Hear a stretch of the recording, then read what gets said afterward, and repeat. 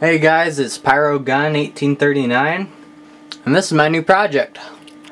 This is a stun glove. I got the idea from one video I saw on YouTube where someone put a taser on his wrist like this, and he put studs all over his glove and on the knuckles.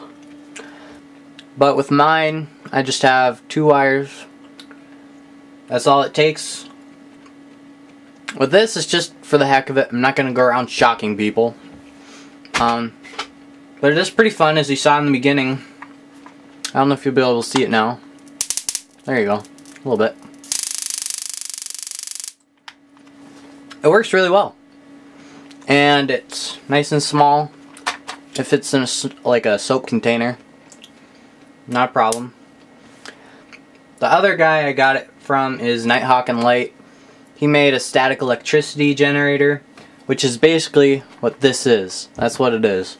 But instead of hooking it to my shoe and to my leg, I just put the 2 wires to both my fingers. And I have all 4 of these fingers wrapped in electrical tape, so this won't jump over onto this finger, my middle finger. And so this one won't jump over to my pinky. My thumb's far enough away that it won't jump over, so I'm not worried about that. Just my other 2 fingers that aren't being used. I'll show you what it looks like inside here quick. Okay.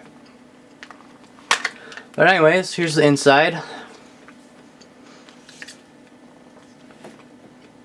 Right here you have your switch. It's just turning on and off.